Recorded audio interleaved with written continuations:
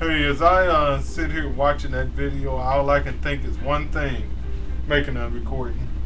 Um, they should be getting paid for that. They shouldn't be out in the streets fighting. They should be in a gym somewhere learning how to box. Because I didn't see that great a boxing technique among them. So they need to be in a gym somewhere learning how to box, being trained. What they're doing is useless. I mean, it just speaks to the idea that there needs to be more gyms, more community centers, recreational places for young kids, especially inner city youth, to go to. Else they wouldn't be out in the street doing that. They need something better to do. They need, they need a gym.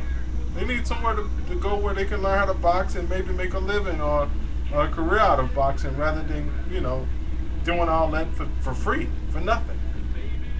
I guess for fun, but it's a stupid kind of fun because you end up with a black eye, busted lip, broken nose, and you're not getting anything out of it. You're not getting any training to one day end up in a boxing ring or whatever doing that kind of stupid stuff. So that's just completely stupid.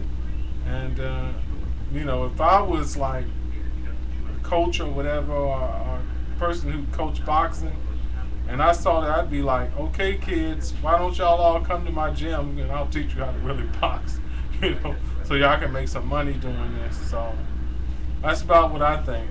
Take care. Bye-bye.